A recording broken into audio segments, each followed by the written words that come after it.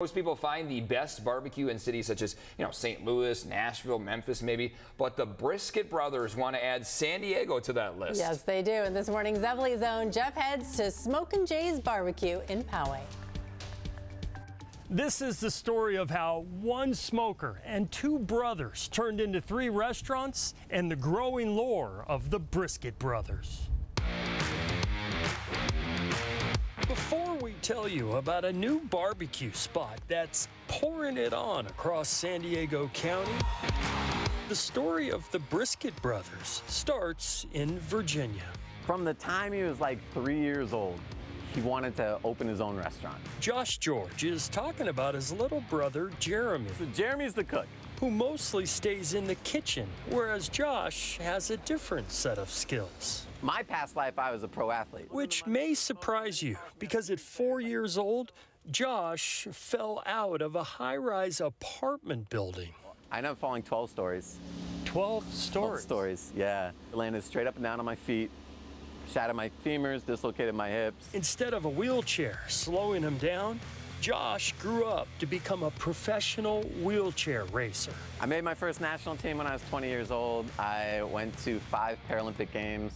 So I raced in Athens, Beijing, London, Rio, and Tokyo. The gold medal winner also set several world records. For a while, you were the fastest man on Earth in a wheelchair. Yeah, for a hot second.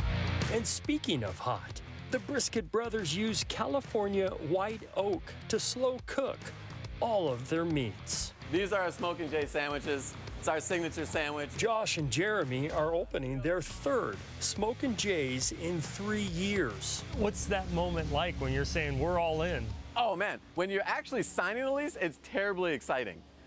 And then like half an hour later, it's terribly horrifying. Because you need people to show up and eat barbecue. Yeah, exactly. Their barbecue chain, now in Poway, Miramar, and the Gas Lamp Quarter, is growing. So good. It's delicious. Faster than your waistline. It's amazing. This is great. We just got some ribs on right here. Whereas Jeremy was too busy in the kitchen to join us for the interview, Josh was ready for his close-up. I'm the face. I don't know. I can talk. Along with professional wheelchair racing. He's also a motivational speaker. Delicious brisket. You know you want it. And with the portions around here, the devil on your shoulder. I'd need every bit of inspiration to finish this race. I'm thinking about tapping out. No way, man. It's too good to stop. You got this.